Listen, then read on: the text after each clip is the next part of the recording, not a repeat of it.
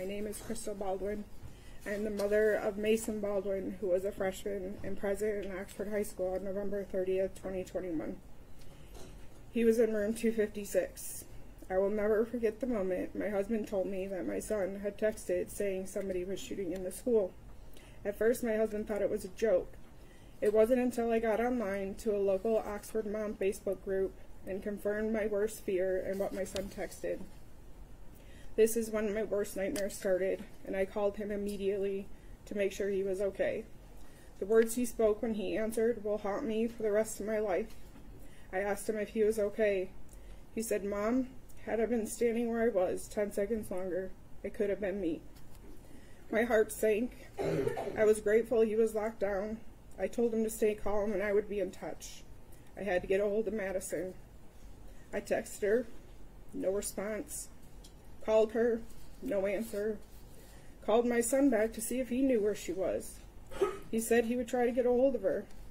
I told him her phone just rang and rang. He blamed it on her phone battery always being dead. I told him this was different, as the phone was ringing and not just going straight to voicemail. Madisyn is my niece and goddaughter, so making sure that she was okay was a priority for me. She and my son were finally in the same school. They rode to and from school every day, so I needed to make sure she was okay. The relationship they were forming was more of a brother-sister relationship rather than cousins. I had this growing up, and I love that they were able to experience this. A little backstory with Madisyn is I was in the hospital the day she was born. I witnessed her taking her first breath. She was not only my niece, goddaughter, but felt more like a daughter to me. The thought of anything happening to her made me sick to my stomach. It was not until hours later that we were informed of what happened to her. Once my son was finally evacuated from that school, it seemed like an eternity, but finally was able to hug him. I took him out of Meyer into the car with my husband. He told me that what the officers told him as they were leaving room 256, they said not to look down if he did not want to be traumatized, as there was a body outside the door. He said there was blood on his shoes. I could not visibly see it due to them being all black. I went back into Meyer as we were not leaving until we knew Madisyn was safe. We were all over that store just trying to get a clue. We were told to keep watching for the buses coming from the high school. Little did we know my son's bus was the last to arrive. However, once most of the store was clear, they called 3 families' names: Madisyn, Tate, and Hannah. We were led into a very small office as if we were sardines in a tin can. The officer just came right out to say, "We have news on the 3 students. They are deceased." In that moment, my whole world stopped. I heard the words and froze as if the world was spinning and I was standing still. Then came the cries and screaming from Madisyn's parents. The father of another student punched through the clock on the wall and continued to punch all the way down the wall until he was on the floor. I knew I was needed, so tried to comfort where I could in disbelief that this was, in fact, a real-life nightmare. I had to then make phone calls to let people know, as we had so many people looking for Madisyn. Those were the worst phone calls I've ever had to make.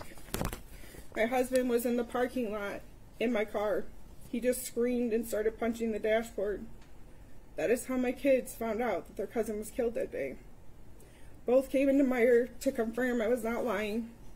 The look on their faces was just devastating. Walking slowly, faces red and tears streaming down their faces. I say all of this to paint a picture of the nightmare this 15-year-old caused on November 30th, 2021. I had a freshman, Mason, starting his high school journey, a time where he should be enjoying the last 4 years of school before becoming an adult, trying to decide what he wants to do with his life. My niece, a senior, that should have been doing college visits and finalizing applications to these colleges. She knew what she wanted out of her life and what she was going to do once she graduated.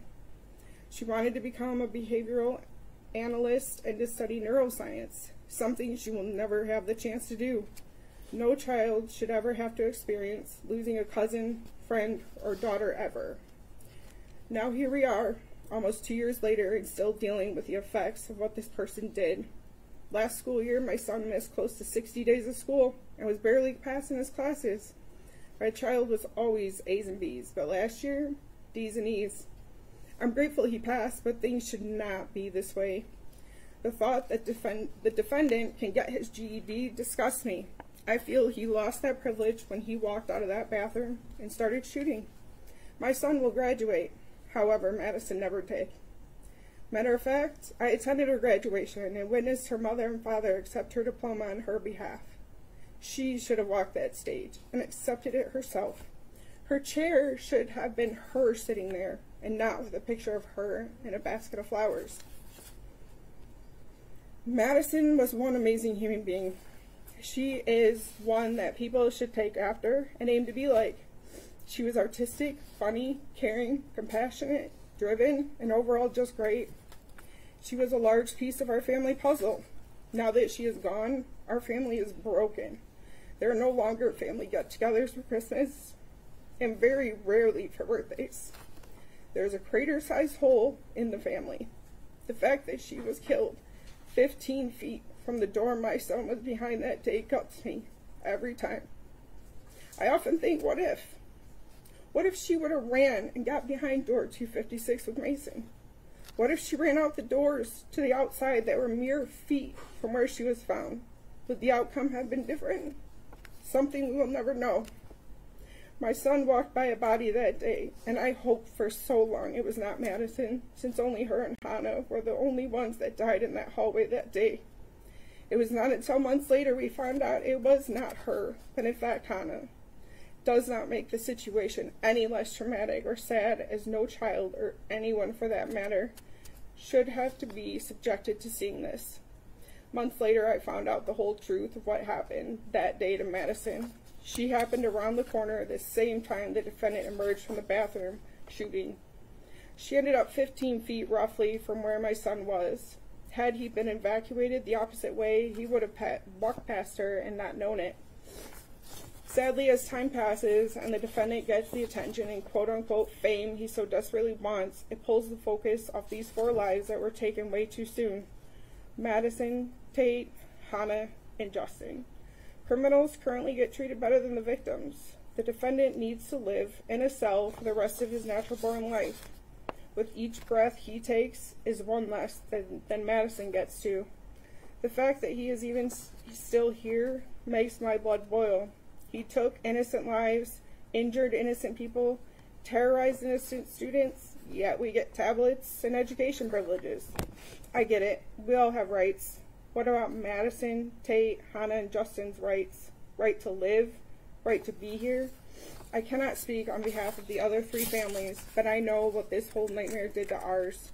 Our whole world crumbled that day, and we are still attempting to glue the pieces back together, which they will never fit the same. Madisyn will never get to fulfill her dreams of graduating, going to college, getting married, having kids, and just enjoying what life has to offer. She was slated to do great things, and please know that she would have done just that and so much more if she were still here. Why? Because the defendant took that from her. She was scared for her life, cowering down, covering her head, I'm sure just hoping he would keep walking and let her live. But no, the defendant had to execute her as if she was some kind of threat to him, which she was not, nor would she have ever been. Madisyn was the nicest person you would ever meet. If everyone aspired to be half the person she was, this world would be that much more of a happier place. She was a senior, as I stated before. She had only been in Oxford High School for 3 months as she transferred from Clarkston schools. She barely knew anyone. She was in the wrong place at the wrong time, which gives the defendant no right to execute a scared girl because he needs to, quote-unquote, teach a lesson. No right to shoot anyone for that matter. He obviously missed a lot of lessons in life, whether it was from his parents, peers, or teachers. There are a lot of people in this world that have been subjected to a less than desirable home life or set of circumstances, but you do not see them out shooting up their school. It seems from everything that has come out, the defendant planned for months, researched outcomes, notated response times, mapped exits, and openly accepted his fate of spending his life in prison. So I ask you, do you feel like a 15-year-old, now 17, that put so much time and effort into this attack deserves to ever step out of those prison walls one day? I do not care that he had lousy parents. Maybe his brain is not fully developed, but he knows the difference between right and wrong. Yet he still followed through, knowing the consequences. Most people take these less than perfect situations and turn them into opportunities. The defendant chose the opposite path. He stated in his journal he was ready to spend the rest of his life in prison. I implore you to grant him his wish and sentence him with life without the possibility of parole. Thank you. Thank you, ma'am, for being here, and thank you for sharing the positive stories as it relates to your niece. I appreciate that.